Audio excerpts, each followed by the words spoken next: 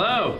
So here we are again, talking a little bit about acupuncture and oriental medicine and your health.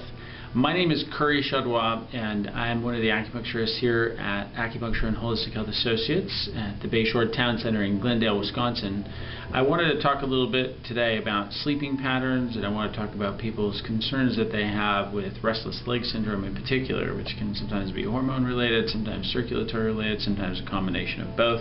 As a matter of fact, there's a variety of different causes of restless leg syndrome, otherwise known as RLS. So basically, overall, usually there's a problem with circulation and the hormones are out of whack. The way that acupuncture works, it restores normal circulation, getting nutrients, hormones, and oxygen back into the tissue, specifically the muscles of the lower extremities, which then allows the muscles to relax and be calm rather than fidgety.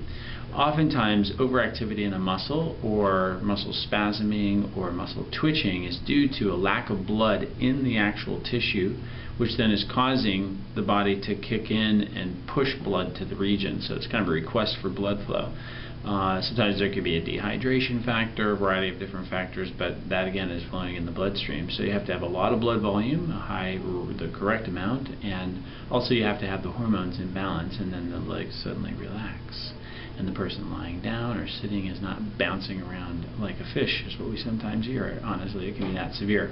Anyway, so if you know anybody who's got restless leg syndrome, feel free to have them email me, or if they have any questions, just let us know. And there's something we can probably do to help out in that particular case. So as usual, if you have any questions, you can email me. That's curry@milwaukeeacu.com. And the phone number, of course, if you want to give a call, 414-332-8888. And I look forward to talking to you and answering any questions that you have or any of your loved ones. Thank you very much. Talk to you soon.